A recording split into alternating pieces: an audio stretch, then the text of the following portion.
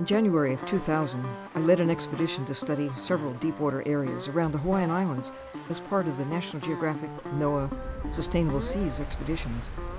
On the final day of our expedition, we were diving in deep worker submersibles in an area called Palaoa's Point, or Sperm Whale Point, just off the coast of Lanai.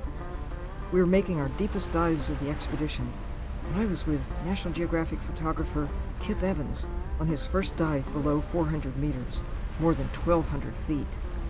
As our 3-hour dive was coming to an end, Kip was the first to leave the bottom, and as I waited for him to ascend to the surface, I saw what I thought was a big chunk of plastic hanging in the water.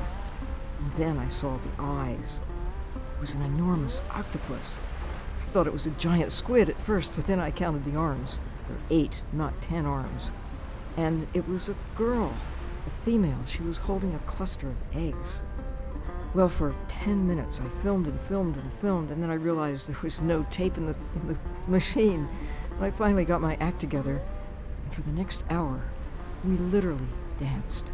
I moved toward her, and she'd back away. I'd stop, and then she came over to me.